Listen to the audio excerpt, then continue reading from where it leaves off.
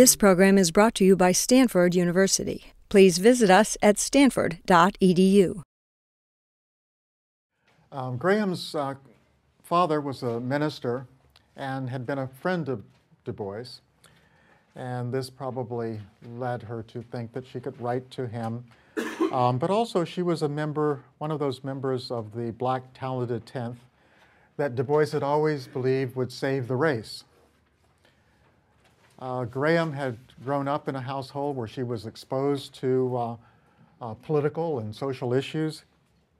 She had watched her father stand in the pulpit of his AME, that's African Methodist Episcopal Church in New Orleans, with a loaded gun, prepared to defend his congregation from a mob threatening to drive him out of town because of his activist preaching. As a child, she listened intensely as her father read to her from various books, Uncle Tom's Cabin, Victor Hugo's Les Miserables, but mostly the Bible. And he always took the social gospel message from the Bible.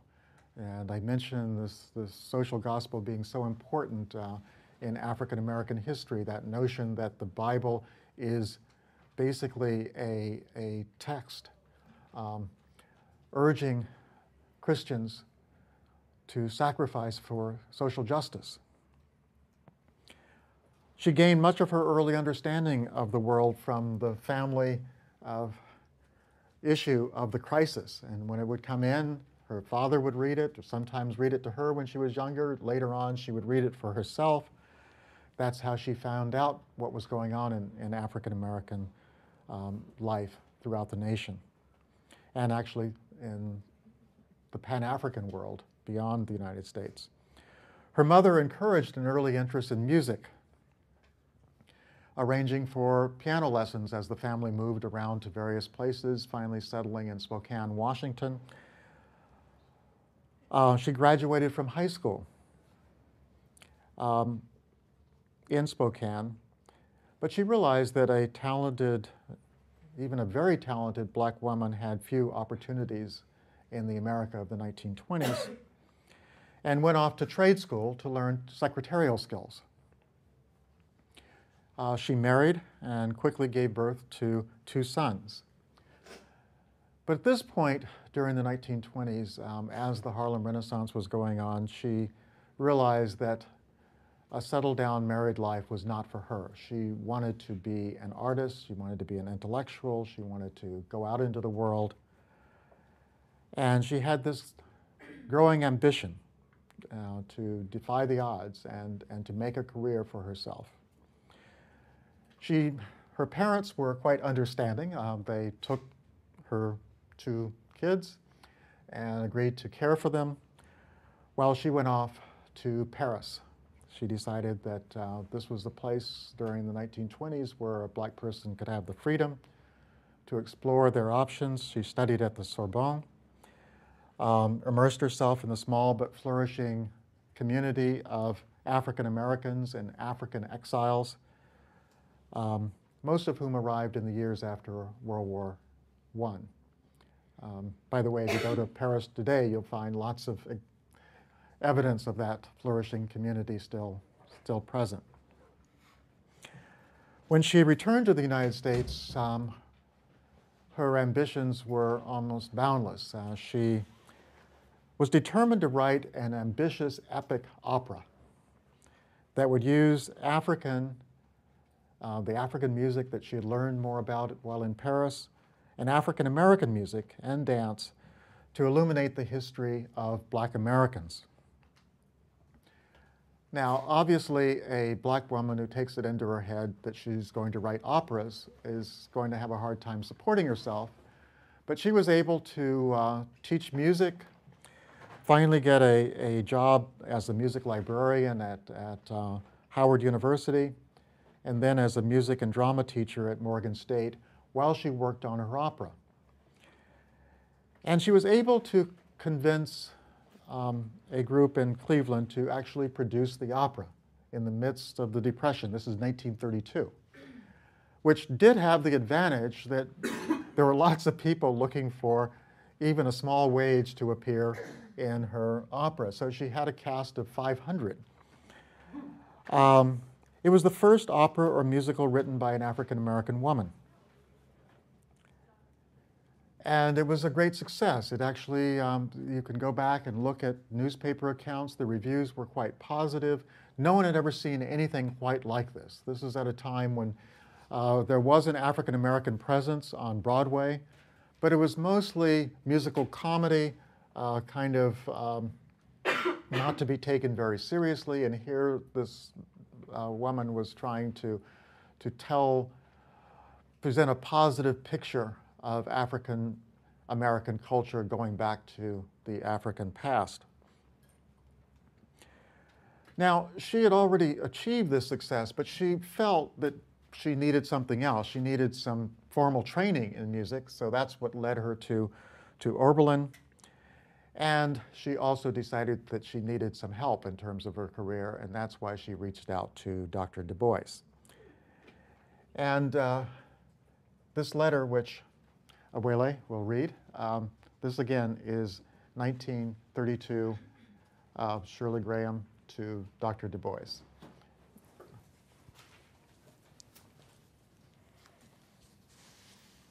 Dear Mr. Du Bois, I have so often consulted your books for information along the lines which most interest me, and now I naturally write to you for advice. In June 1935, I hope to take my master's degree from Oberlin College of Music History and Fine Arts. It is my belief that music history, in its proper historical as well as artistic setting, should hold an important place in our Negro colleges. For so long have our schools been trying to send our students who could sing and play that few of our administrators are going to see the importance of this approach to music. I'm faced with the problem of finding the place where I can put these theories into practice. And so, I'm writing to ask you if you could suggest a college where such a department might be seriously considered. It is true I'm deeply interested in dramatic musical composition. I hope yet to write an opera which will reveal the souls of Black folks in music. I've been willing, however, to go back and prepare. In the meantime, I'm writing a thesis on the survival of Africanism in modern music. I should deeply appreciate it if you would suggest any material relating to this subject. I read French with ease and German with a dictionary. I trust that this letter does not sound presumptuous. It isn't meant to be. I believe that you'll forgive an enthusiasm for a work which I believe is needed and will bear much fruit. Sincerely, Shirley Graham.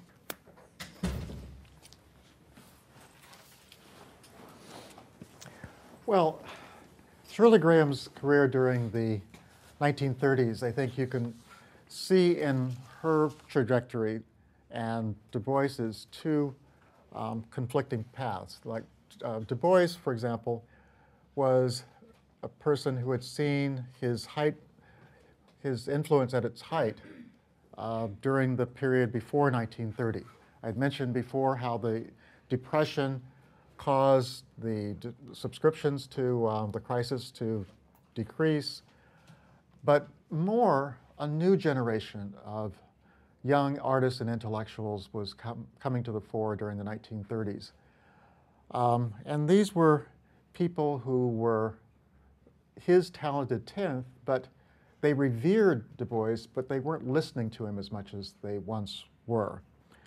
Howard University, for example, had become a center for the talented tenth, kind of a policy center. Mordecai Johnson had taken over as the first Black president of Howard, and he began to bring in talented faculty members. Many of these people had scholarly credentials that would have gotten them teaching positions at Stanford and other leading places, if not for the race barrier of that time. So for that generation of Black intellectuals, Howard was the pinnacle. It was as if you had gotten to Harvard or Stanford actually Stanford wasn't in that class during those times, but certainly getting to Harvard would have been the equivalent for a white intellectual. These were people like Charles Houston, who took over the law school and became its dean, trying to build its reputation, bringing in people, young students like Thurgood Marshall, demanding excellence, demanding that they devote their careers to not simply their own advancement, but the advancement of the race. Elaine Locke, the distinguished writer of the Harlem Renaissance, was already on the Howard faculty. Rayford Logan in history, Sterling Brown in literature, Charles Drew in medicine, Ralph Bunch, political science, E. Franklin Frazier in sociology. Any of you who are in any of these disciplines and know anything about the history of your discipline would recognize these names. These are pioneering figures.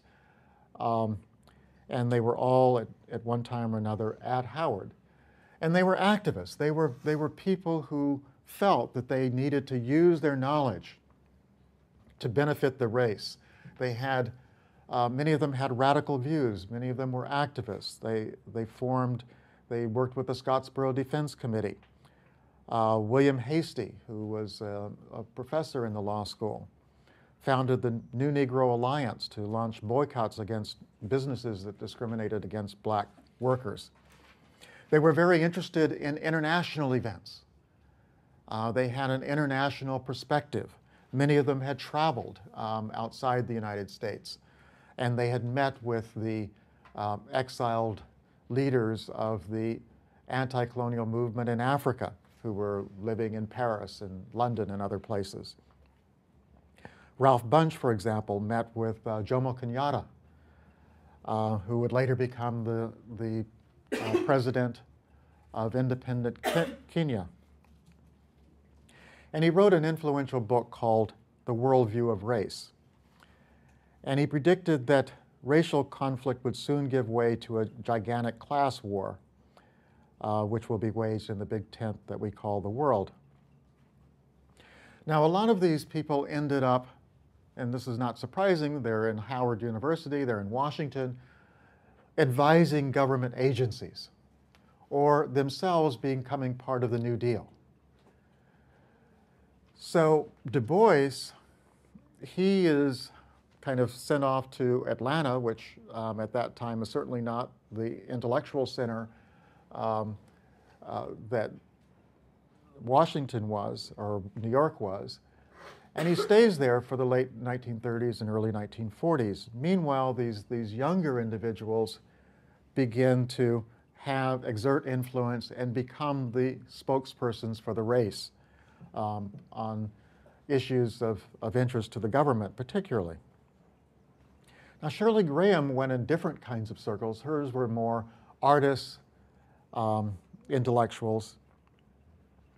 But that, too, was affected by Roosevelt's New Deal, because many of these individuals, including Shirley Graham, worked for government agencies. That's how they got work. She worked for the Federal Theater Project. That allowed her, for the first time, to direct plays. She directed a play, for example, The Swing Mikado, which was a black version of The Mikado, and gained a great deal of interest because it brought jazz together with more classical musical theater. Another among the people that were part of that circle who were influenced or part of government programs, Ralph Ellison, later wrote Invisible Man. Zerl Neale Hurston worked for a government agency, doing work for the Writers Project in Florida, going around taking ethnographic surveys, studying the language and culture of rural blacks in the South. And that, of course, became the source material for her book, Their Eyes Were Watching God.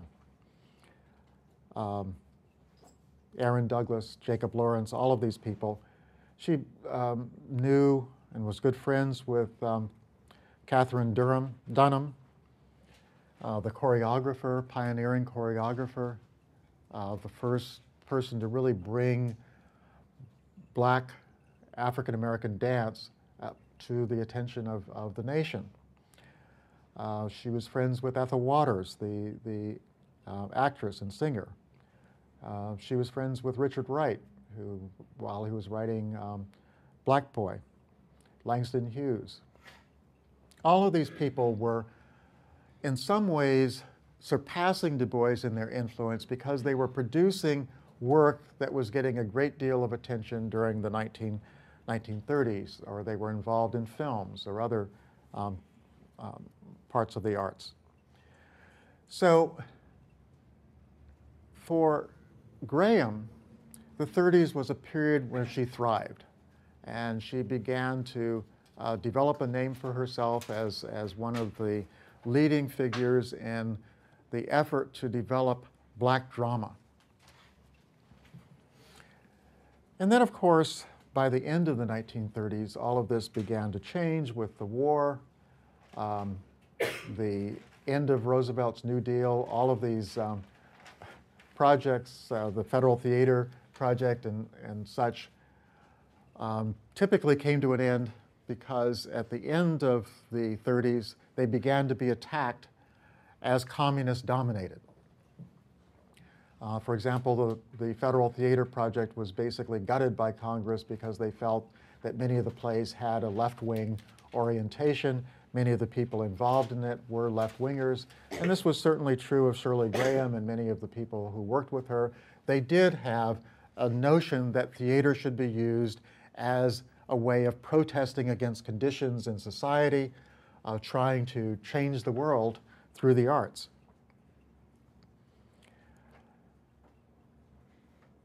Once the United States becomes involved in World War II, though, Shirley Graham's career takes another tack. From the beginning of the war, she is moving toward the left, and this complicates her attitude toward the war because at first, during the late 30s, there was a desire to bring the United States into the war on the side of the Allies after the war starts in 1939, in part because they saw the Soviet Union as the eventual target of Nazi Germany. However, when the Soviet Union and Germany sign a peace treaty, basically non-aggression pact, then that changes the situation in the United States. And many of the people on the left wing now decide that the war is really a war to destroy, not a war to destroy the Soviet Union, but really a war among the imperialist powers.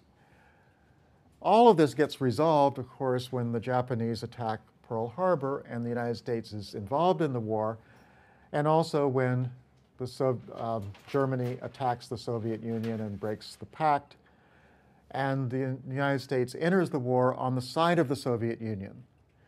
And that opens up lots of possibilities for people such as Shirley Graham. They were able to support the war effort wholeheartedly, and for her that meant going to work for the USO. How many of you know what the USO? It kind of provides recreational outlets for soldiers. And during the war, she was assigned to go to Fort Huachuca in Arizona. Now, a little bit about the background of what happened at Fort Huachuca. Why were black soldiers? How many of you know where that, anyone know where that fort was? It's in Arizona, southern Arizona, out in the desert. It was the largest concentration of black soldiers during World War II.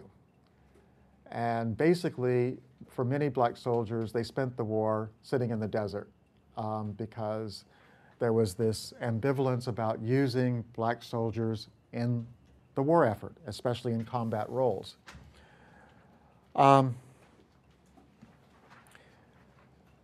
During this period,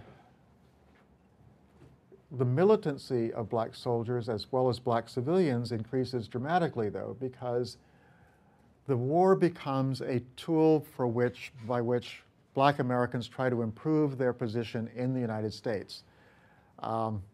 In the textbook, you'll read about the Double V campaign.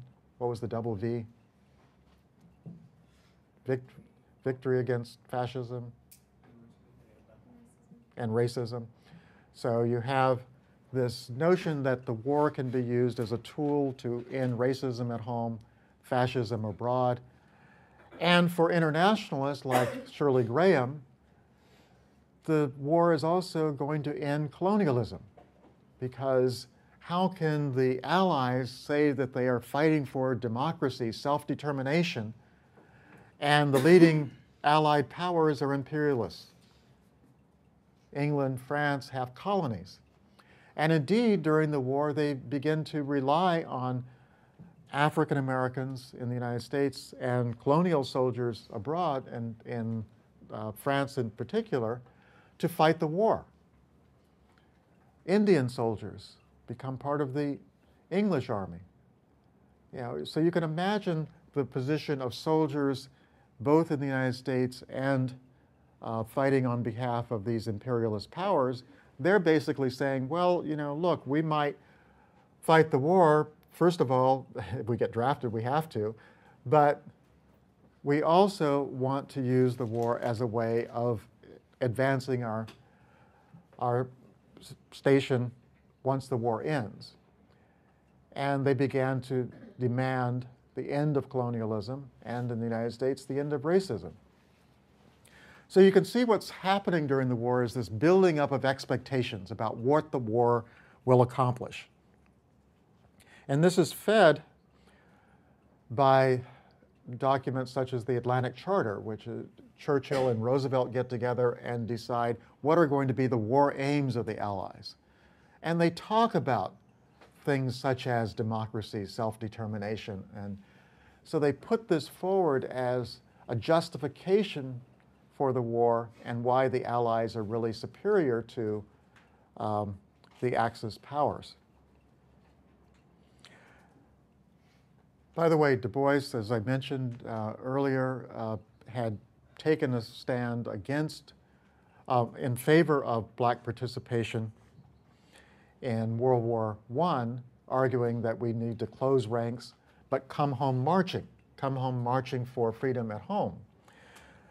In World War II, Du Bois says that he takes a much more critical stand of the war, but by that time his voice is overshadowed by that of A. Philip Randolph, because A. Philip Randolph's March on Washington movement puts into action this notion of using the war as a means to advance the position of the race. The March on Washington movement of 1941, threatening to bring 100,000 African Americans to the nation's capital to demand what? To demand equality of treatment in the armed services, to demand jobs in the war industries.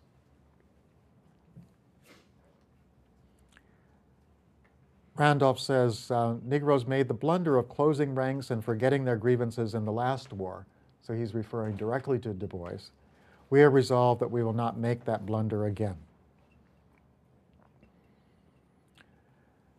Okay, so Graham comes in as the USO director, and she's sent to Fort Huachuca to keep the morale of these black soldiers up.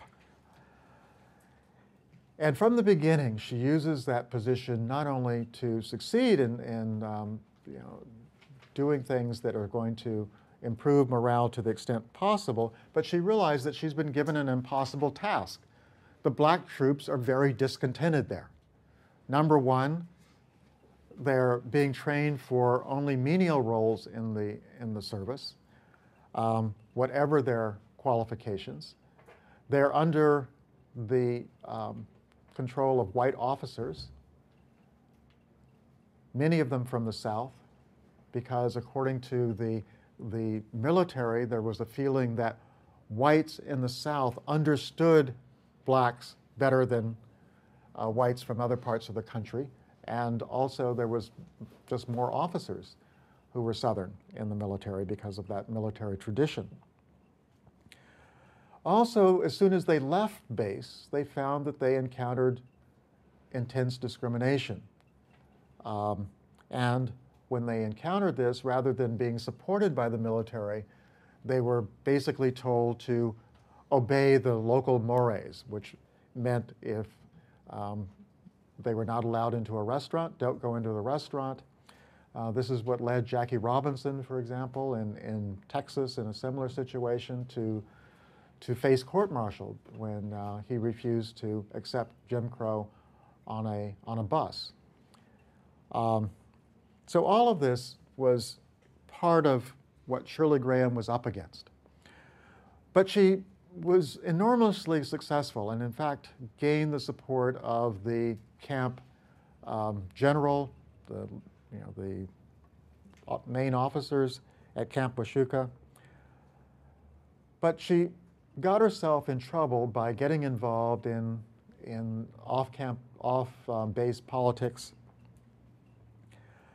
She was very vocal in her complaints against the treatment of black soldiers, and ultimately was told by the USO that we don't get involved in those affairs. And they sent her to New York, presumably for a meeting, but as soon as they got there, they said, well, you know, you're not going back, at least not for the USO. And at that point, she again reached out to her friend, Dr. Du Bois, asking about new job possibilities. And in this letter, which she writes in 1942, she goes into what was the situation in Fort Washuka. Do you want to?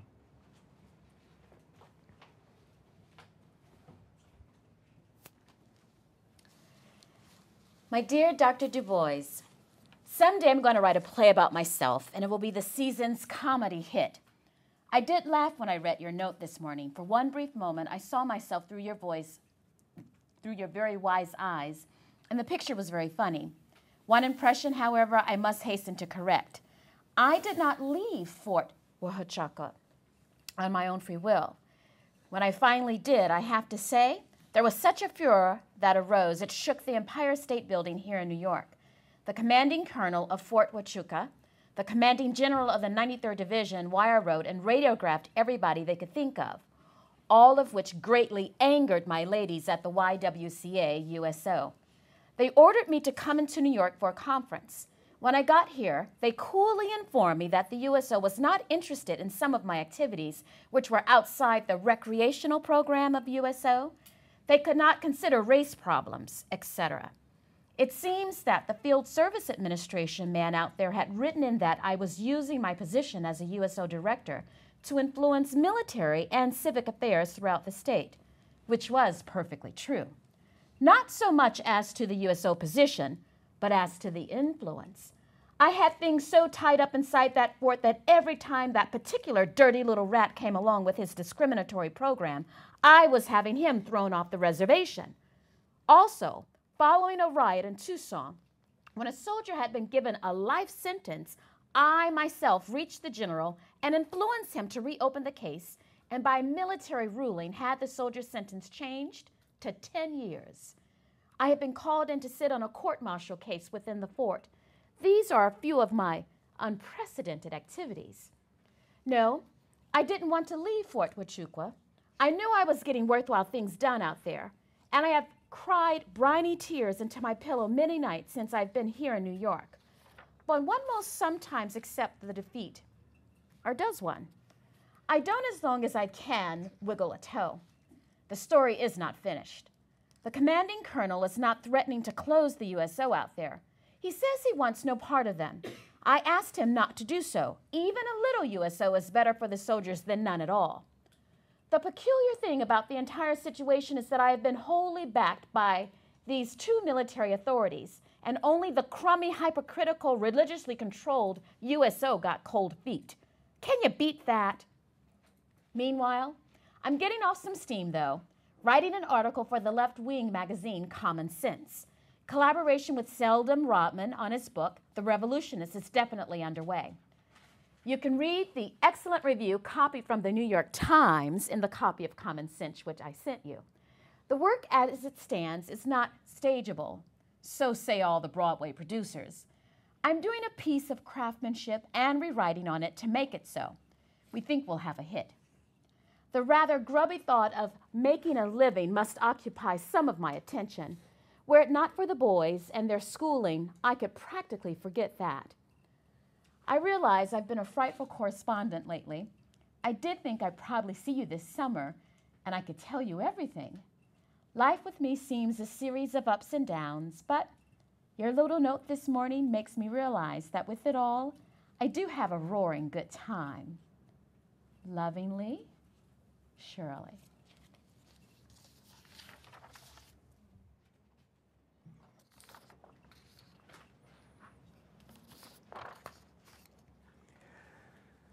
As mentioned in the letter to Du Bois, Shirley Graham was writing a great deal during the early 1940s and particularly during the World War II period. And you can see from her pieces the way in which her thought was moving more and more to the left, more and more critical of the policies of the government. For example, in that Common Sense article that she published in 1943, she said, the whole world of the freedom of the colored people is becoming more and more acute as the problem of the world, and this is significant that nowhere are the colored races fighting to maintain and to advance white supremacy. The determination of India has strengthened all dark peoples. Regardless of what may be the objectives or aims of other groups, colored people are fighting for freedom. And then she asked, is it the intention so as to circle and encompass the Negro by segregation and discrimination that we finally will have to have a separate and distinct nation within a nation? Even if this were desirable, possible, is it desirable in a democracy? And then she goes on and says, the first soldier killed in the American Revolutionary War on Boston Common was Crispus Attucks, a Negro. In World War II, the first American soldier killed at Pearl Harbor was Robert Brooks, a Negro. Now the American Negro is beginning to ask questions. What does it take to make me a citizen of the land in which I was born? I have been loyal. My father was loyal before me. We have fought in every war. We have worked, performed the most menial and hardest of tasks. My children are educated. I have paid taxes. Now I am called to die for freedom. What of my children's future? 2/3 of all the world, people in the world, are waiting for the answers.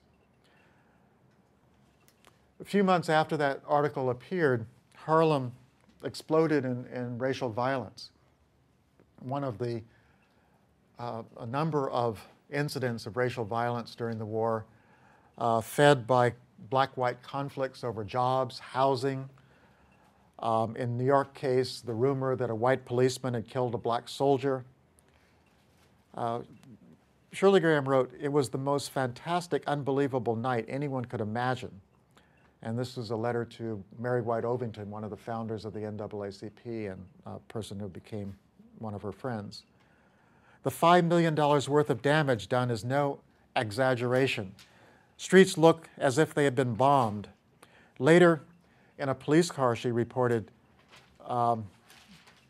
equipped with a loudspeaker, NAACP leaders Walter White and Roy Wilkins drove through the streets saying, the soldier is not dead. Justice will be done. Go home. Stop. But they stopped only after they were exhausted. Terrible, yes. As to the harm done, I'm not so sure, she said. The Negroes in New York in 5 hours destroyed $5 million worth of white property. And you should hear the phone calls we're getting and the committees being formed. Everybody's trying to do something.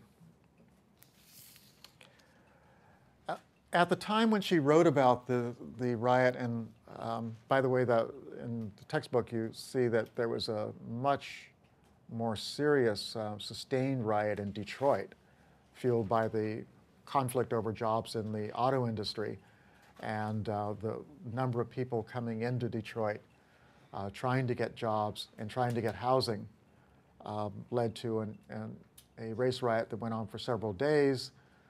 Troops that were needed for other reasons were sent into Detroit, kind of the similar situation to 1967 when in the midst of the Vietnam War, Thousands of troops had to be sent into Detroit at that time. So this conflict fed the radicalization of Shirley Graham, and she decided to take a job with the NAACP organizing chapters across the nation.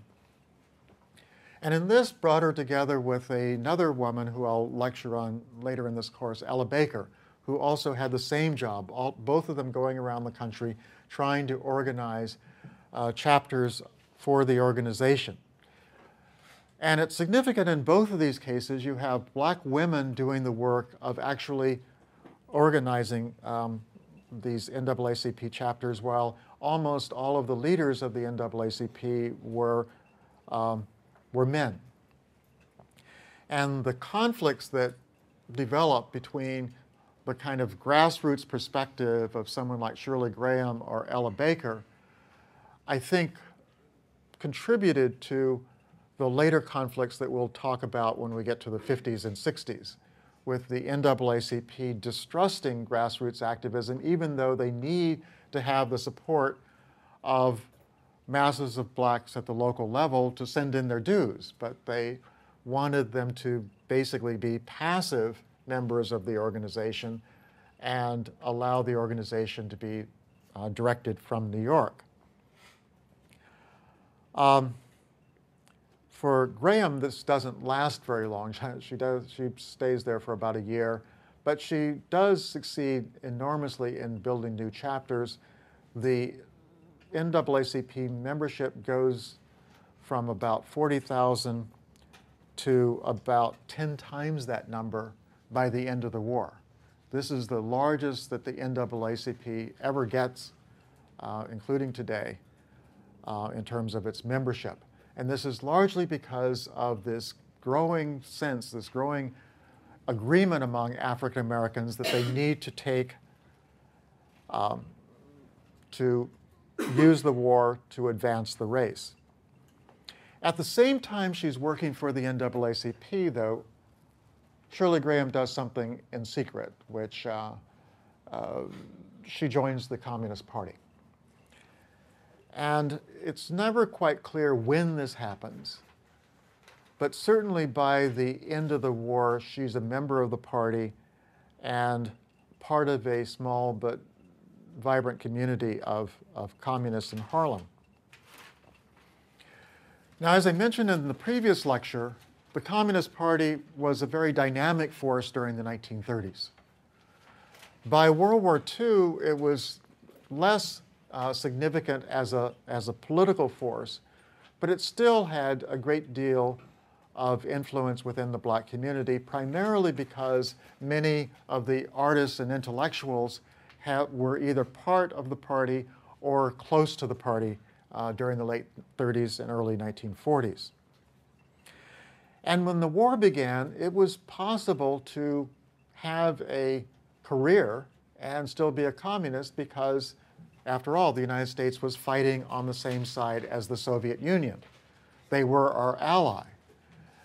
So someone like Shirley Graham could be a communist, at least close to the communist, but it's significant that even then, she did not publicize the fact of her Communist Party membership.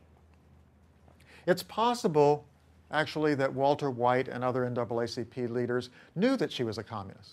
I mean, one of the things that was also true during the 30s and 40s is that many people who were non-communists used communists because they were great organizers.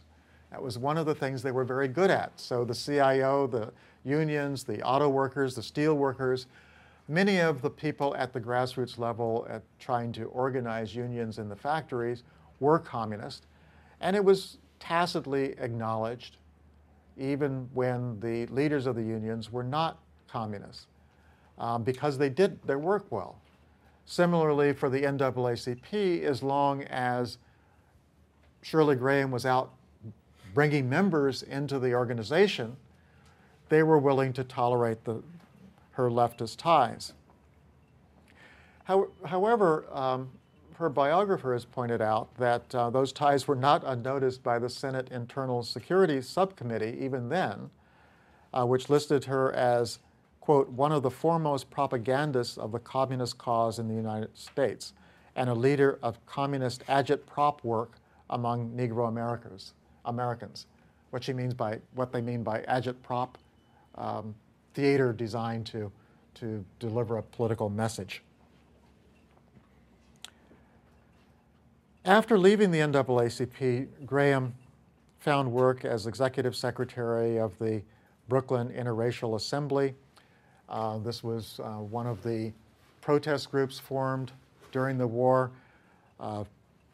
campaigning against police brutality, for housing opportunities, health care, jobs.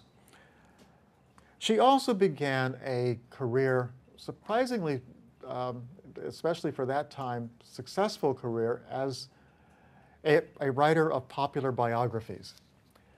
She decided that she was going to write a biography of George Washington Carver, the scientist, black scientist, as a way of conveying mainly to teenagers, especially black teenagers, something about black history. And once she wrote this book, and she found that she could write very fast, kind of amazingly so for those of us who struggle for years on the same book, that she could put out these books very rapidly, and they sold well.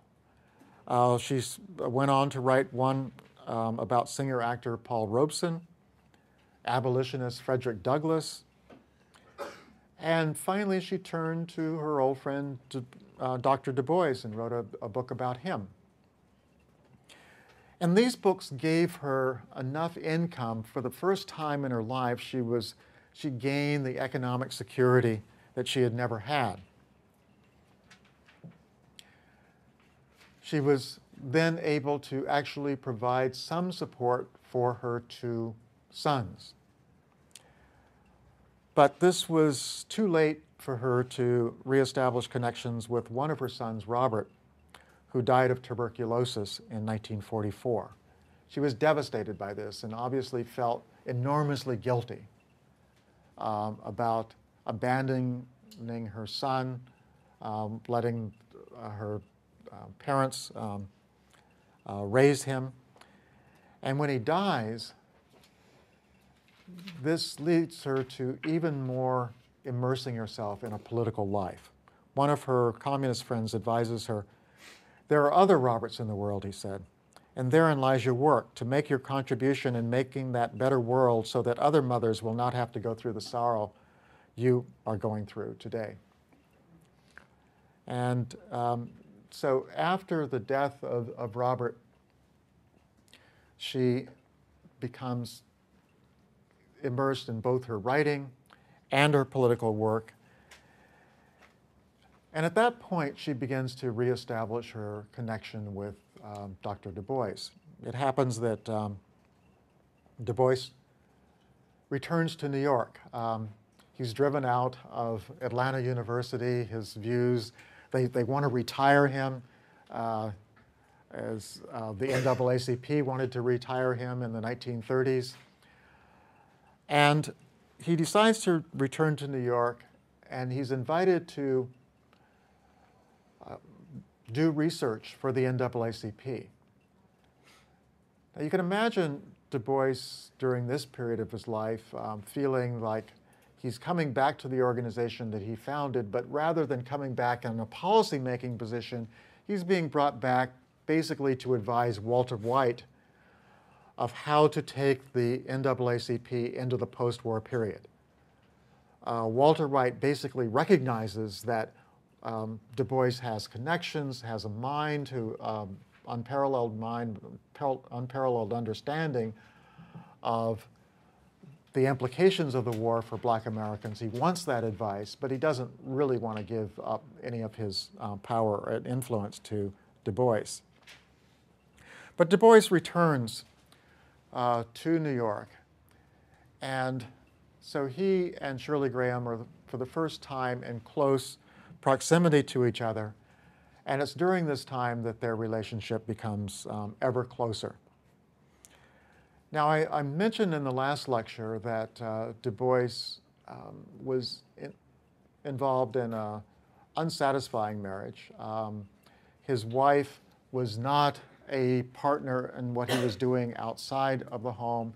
And as I mentioned before, that he found his own life much more outside the home than inside the home, and leaving his wife there, he felt guilty about it, but nonetheless, he left her there. And when he wrote that candid assessment that I quoted from in the last lecture, he probably had Shirley Graham in mind when he complained that, quote, "The ties between human beings are usually assumed to be sexual if a man and a woman are concerned." Now, he was saying that in order to deny that that was his object. But in any case, their correspondence does suggest that their relationship was becoming ever closer. The early letters, as you've heard, he writes to Miss Graham. By the mid-1940s, it's "My dear Shirley." And in one of these letters, he suggests that they arrange to spend weekends together. In one note, Du Bois asks Graham to spend the night with him during a weekend stay in Manhattan. Yet, although the relationship had become romantic, it is not evident that their relationship was sexual.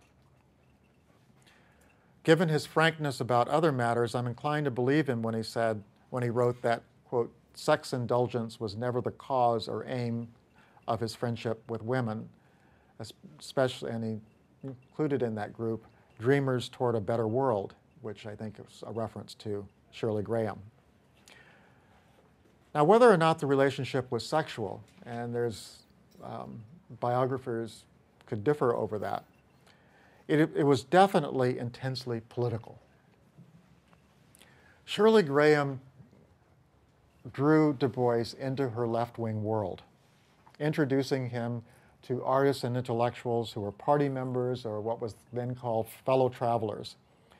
And these people included individuals such as Paul and Essie Robeson, who I will discuss in Thursday's lecture. Max Jurgen, the founder of the Council on African Affairs, along with Paul Robeson.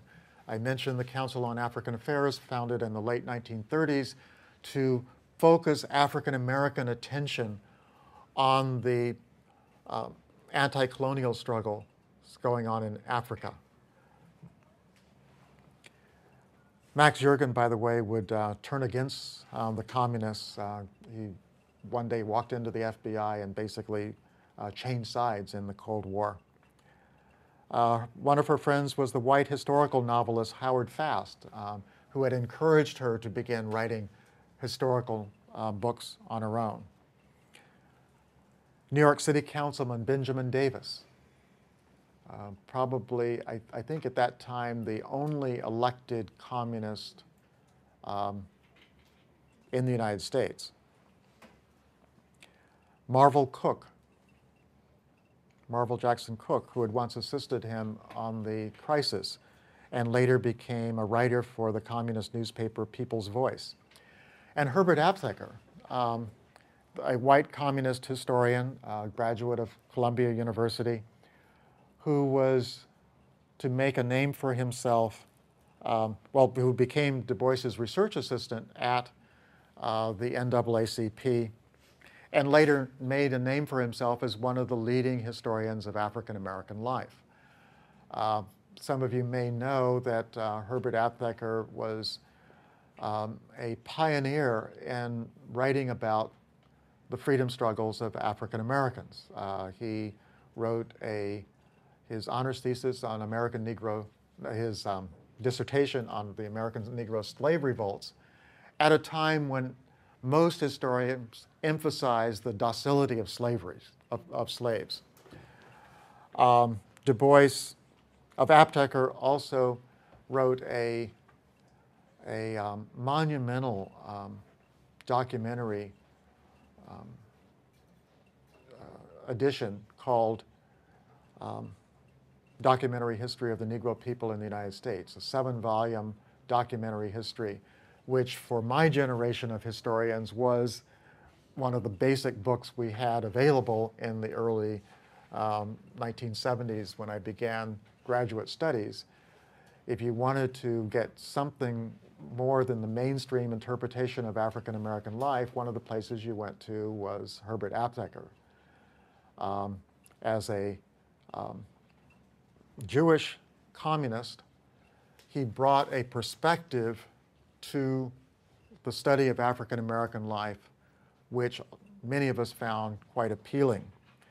It happens that for many of us who work at the King Institute, he also became a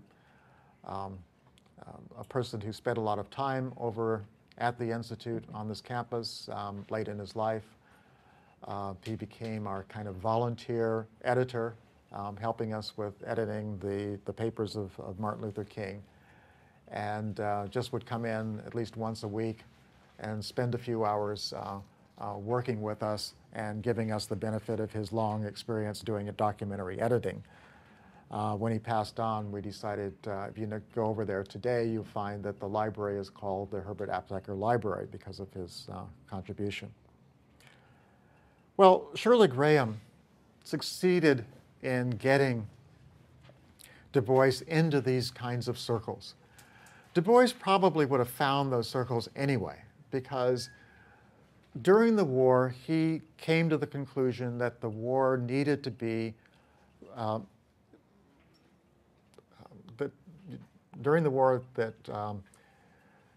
he wanted to bring the United States to a new policy with respect to colonialism and racism. And he felt that this could be done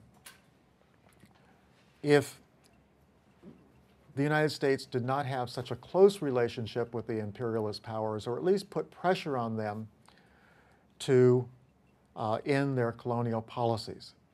After the war, he sees that the drive to create a United Nations is going to be a crucial policy decision for the United States, because what is the United Nations policy going to be toward racism and colonialism? For him, it was kind of a replay of World War I. After World War I, the League of Nations is established. Do they take a policy against colonialism? No, they don't, because the key nations in forming the League of Nations were the imperialist powers. So rather than bringing democracy to South Africa, South Africa becomes the problems of South Africa become the problems to be dealt with by England and France primarily, and the United States secondarily. He wants to make sure that after World War II, this does not happen with the United Nations. Now, Graham also was trying to get Du Bois to come into the Communist Party. I think this is clear from a 1945 letter that we've found, that she writes to communist leaders urging the recruitment of Du Bois, arguing that guiding and shaping of this one man will be reflected in the lives and actions of thousands of other people. And this letter has been used as a way of saying that, well, what is her motive in terms of trying to become friends with Du Bois? Is it trying to, she's long admired him, and in fact, later on she says that she really was in love with him from the 1930s on. Or is it more nefarious that she is really trying to recruit him into the Communist Party? Well, I think it's clear when you look at all the letters in context that she first of all wanted to have a relationship with Du Bois. She wanted to become closer to him. The issue of recruiting him into the Communist Party, first of all, she fails. He remains skeptical, and this skepticism was rooted in his unparalleled understanding of African American history, because he's basically skeptical of the notion that white and black workers will ever build a revolutionary movement together. But at the end of World War II, Du Bois and Shirley Graham both agree that the Cold War is a disaster. That it's at that point that the cost of being affiliated with the Communist Party increases dramatically. Within a year of the end of World War II, the Cold War and anti-communist policies are stepped up in the United States. The Soviet Union is no longer an ally but an enemy. Pro-Soviet sentiments are now considered subversive and even traitorous. It was a political disaster because it divided the civil rights movement. It divided the forces in favor of ending colonialism. Now there were communists in support of civil rights, and there are anti-communists in support of civil rights, and they're going at each other at the same time they're trying to end racism. So although Du Bois remains outside the Communist Party, he ultimately suffers more than Graham from the anti-communist persecutions of the Cold War era. He's more of a target because he's better known. Now, what happens in the Cold War? I'll just give you, I certainly think by this time, I'm hoping that you will have read the textbook and kind of get some sense of what the Cold War is all about. The importance of the meetings leading up to the founding of the United Nations that take place right here in the Bay Area. How many of you just know who represented the NAACP at these meetings that led to the United Nations? Anyone done enough reading so far? They may be imperialist powers, but these are our allies, and we can't press them too hard. We want them to eventually end colonialism, but it has to be in a gradual way. And we definitely don't want the United Nations taking a position against any kind of colonialism. Why? Well, the United States has its own colonies. I mean, at this point, the Philippines are still a colony of the United States, even though after the war, they gained their independence. Well, the representatives are Bethune, Mary McLeod Bethune, comes Walter White, and Du Bois. And clearly, Walter White saw himself as the spokesperson for the NAACP.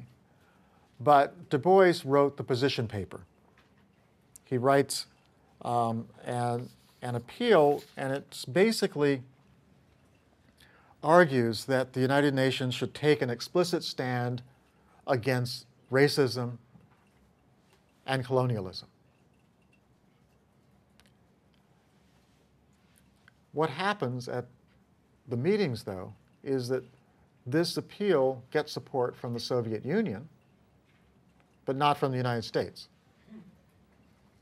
Because the Soviet Union sees this as a way of basically turning the tables on France and England and saying, you need to take care of this problem that you've got, and presenting itself as the friend of the anti-colonial forces, while at the same time the United States is saying, we don't want the United Nations intervening in what are essentially the domestic affairs of these European nations. They're going to take care of their colonial problem, but it'll be at their own pace. And furthermore, the United States won't even join the United Nations if it's opposed by Southern politicians. Well, why would Southern politicians be particularly against joining the United Nations? What did they see coming down the road? Well, if the United Nations could intervene on a racial issue, what's to prevent the United Nations from intervening on the issue of segregation and discrimination in the South? So you have this tacit agreement among France, England, and Southern politicians in the United States, all saying the United Nations should not intervene in the internal affairs of its member nations. A decision that has a lot of implications even for today with respect to the United Nations. Now a compromise comes out of this, in which Eleanor Roosevelt is named to chair a UN commission to deal with the human rights issue. And this leads to the UN Declaration on Human Rights. Now, the UN Declaration of Human Rights is a very important document in the history of human rights. It really establishes a framework for human rights around the world, but there was no enforcement. How are you going to enforce human rights? That's the problem we still have today. So basically what happened is that under Eleanor Roosevelt, you developed a framework for human rights defining what it is, but the UN Charter provides no effective mechanism for enforcing it when one of the member nations is the violator of human rights. After the Charter for the UN was drafted in 1945,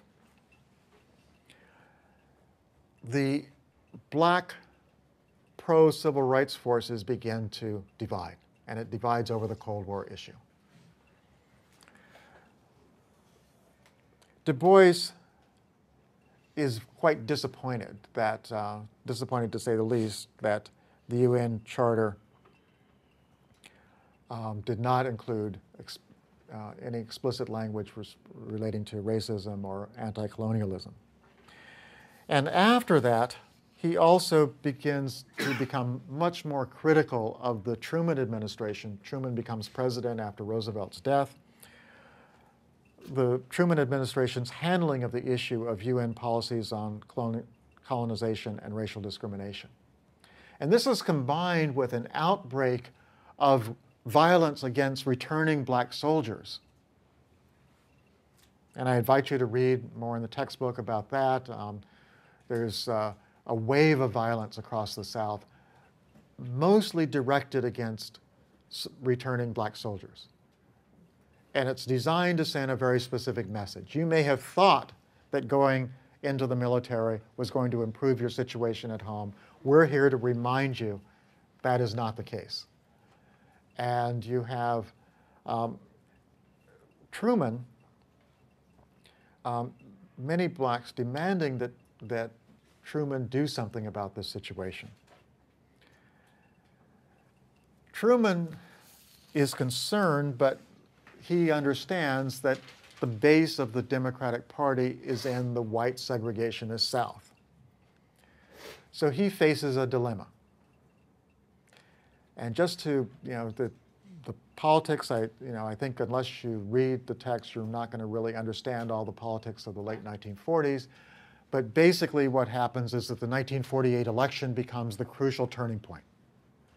Because what happens there is that Truman runs for president. It looks like he's going to lose because he's alienated his Democratic base by having to crush a lot of strikes that happened after the war. And it's not clear how he's going to win. But even his mildly pro-civil rights policies alienate the southern wing of the party so much that they create the Dixiecrats and run their own candidate. Who's that candidate? Strom Thurmond. Okay, Strom Thurmond runs as a Dixiecrat. The ironic result of that is that Truman then is able to move further on the civil rights issue because he's no longer worried about alienating the white Dixiecrats. They're going to leave the party and have their own campaign. Furthermore, Truman's left wing becomes the Progressive Party under Henry Wallace. So you have a four-way election: Republicans and Democrats, Dixiecrats, and the Progressive Party. So Truman manages to engineer a victory by taking pro-civil rights stands,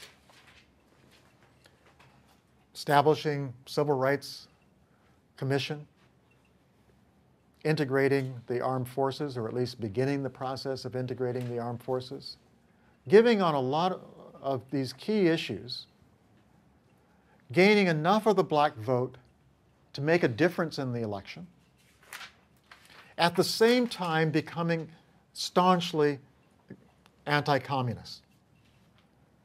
Because now he doesn't have to worry about alienating his left wing of the party. They've left. They're in the progressives.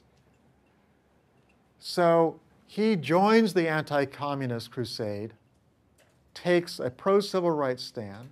Who benefits from this? The NAACP, because now they're in alliance with Truman. What they have to do is get rid of their left wing. So all these organizations, including the NAACP, engage in an anti-communist purge of all their members. So by the end of the 1940s, people like Shirley Graham and Du Bois are on the margins of American politics. They had their best shot with the Progressive Party. It fizzled in terms of, even in the black community, most black people supported Truman. Why? The Progressive had a better policies on civil rights issues, but Truman, if he got elected, was going to be able to deliver. There was never any thought that the Progressive Party would actually win the election. So by the end of the 1930s, black leftists are under assault.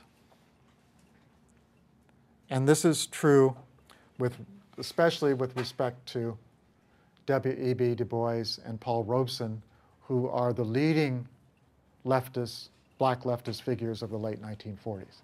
I'll talk about Robeson on Thursday, but for Du Bois, he is targeted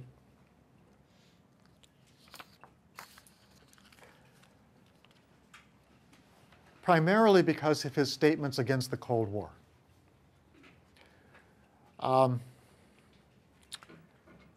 For most of the black leftists, their attack is against the Cold War. They're seeing this as damaging to the civil rights cause, damaging to the anti-colonial cause.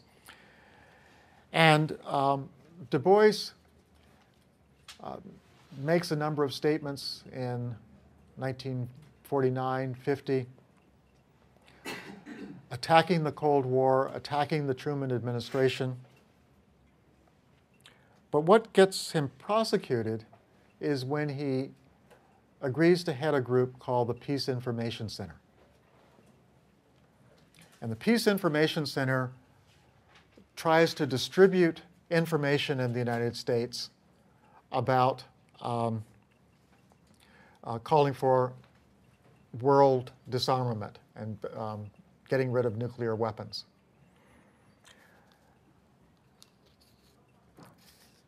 He sent a letter by the Justice Department saying that he needs to register as an agent of a foreign power. They don't specify what the foreign power is, but it's pretty clear what they're implying is that it's the Soviet Union. He doesn't do this. He responds by saying that he's not an agent of anyone. He's just for peace. But he's prosecuted for this, put on trial,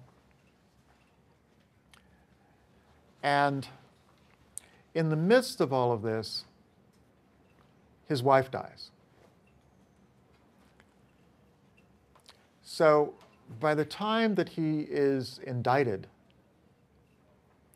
his wife, Nina, had passed on in 1950. He's indicted early in 1951. And at that point, Shirley Graham, in 1951, just as he is about to go to trial, he proposes to her. And they are married almost as he is being put on trial.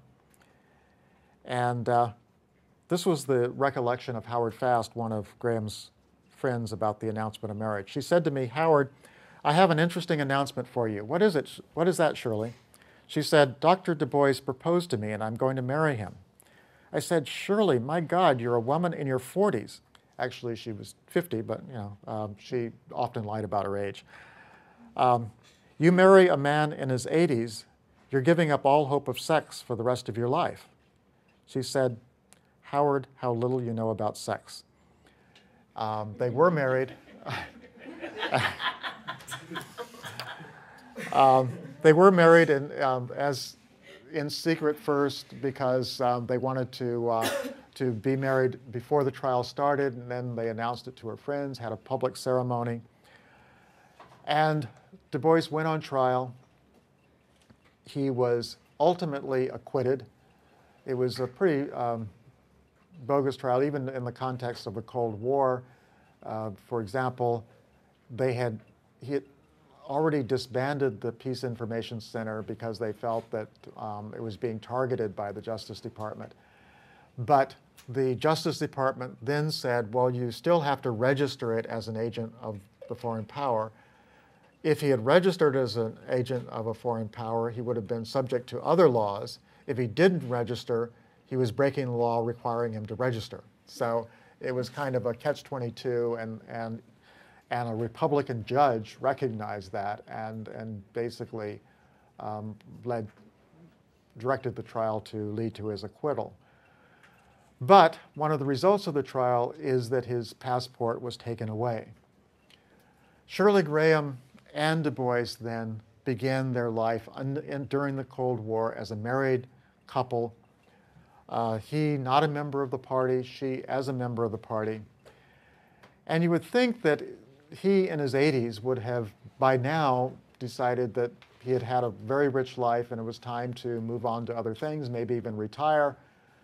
But as I will talk about in future lectures, they both have a great deal of living to do during the 1950s and 1960s, which will period that will see them becoming involved very much in the anti-colonial movement as a supporter of Kwame Nkrumah, and ultimately going to Ghana to help Kwame Nkrumah and build the first independent African nation, sub-Saharan African nation during the early 1960s. Shirley Graham herself continues a career that brings her into many parts of the nation, many parts of the world, including China, Africa, Europe. She becomes a major figure in her own right in terms of the international campaign against colonialism. By the way, her surviving son, David Du Bois, becomes a leader of the Black Panther Party here in the Bay Area later in the 1960s. I wanted to end with just a brief selection from Shirley Graham Du Bois once she is married to W.E.B. Du Bois, and it kind of gives you some idea about what their life was like in the early 1950s. This is excerpted from His Day is Marching On, a memoir of W.E.B. Du Bois. At home, 31 Grace Court, Brooklyn. We had moved into 31 Grace Court that summer, but had no chance as yet to make it a home. Getting into the house was not as easy as we had anticipated. Arthur Miller and his family moved out of the upper duplex as soon as the final papers for the sales were signed. But upon inquiring as to how soon the lower apartment would be vacated, we learned that the Davenports had no intention of moving. They had been there 6 or 7 years, liked the place, had a lease. When we protested that the sale of the building terminated the lease, the lawyer said, "That's a rather tricky problem which can be argued." I was appalled. "Don't despair, Shirley," Paul advised. "Go out yourself and talk with the Davenports. Explain how important it is that you have the lower duplex. Tell them the doctor simply cannot climb up those stairs." I phoned immediately. Mrs. Davenport was not in, but I left a request that she phone our apartment. She did so that afternoon.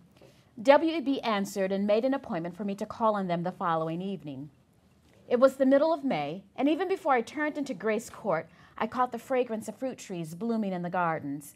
Window boxes at 31 Grace Court had geraniums and clusters of purple flowers. It was all so inviting. I was filled with misgivings, lest I fell on my mission. The Davenports received me graciously. She was a slender, pleasant, white-haired woman. Her husband looked every inch the banker. Hardly was I seated when Mrs. Davenport asked, "Who was that exceedingly charming man who answered the telephone yesterday, Miss Du Bois?" "My husband," I answered, smiling. I have seldom in my life heard such a beautiful diction. It was a pleasure to hear him speak. "Oh, that's just his Harvard accent." "Harvard?" explained Mrs. Davenport. "Mr. Davenport, is your husband a Harvard man?" "Yes, he is." The man was looking at me now intently. "And your name is Du Bois? Would you be related to the Du Bois? I mean, the scholar." "I rather think my husband is the Du Bois," was my answer. "But surely not." The astonishment was real. That Du Bois was at Harvard during the last century. Why, I had to study his PhD thesis when I was a student there. It's volume 1 of the Harvard Historical Series, and by George, it was a hard reading. "That's W.E.B. Du Bois, all right," I said. But now the Davenports were frankly puzzled, and so I explained that I was his second wife, that we had married only the past February, and that we had bought the building with this particular duplex in order that he should have a pleasant, comfortable home with only a short flight of stairs with space for a garden and flowers in a quiet neighborhood. "The Miller's apartment is larger and gets more sunshine," said Mrs. Davenport hopefully. Mr. Davenport spoke impatiently. "Her husband couldn't climb those stairs. Then to me, I suppose, Dr. Boys retired from all activities long ago? Is he in good health?" Evidently, these good people had heard nothing of the trial. "Oh, yes, indeed. He's still teaching and writing." The banker regarded me with polite interest, but I did not press the matter further. He turned to his wife. "We'll be going away for the summer soon anyhow. They probably could find something suitable for us by fall." After a pause, he added reasonably, "These people have bought the building and need the apartment." I could see the struggle in the woman's face. She did not want to give up her pleasant home, and heaven knows I did not blame her. But the old school tie won. "Give my regards to Dr. Du Bois," said Mr. Davenport as I was leaving. "Tell him I'll look up some of his later books. I shan't hold the one they made me read against him." I recommended The Souls of Black Folks on his letter, The World and Africa. See you on Thursday.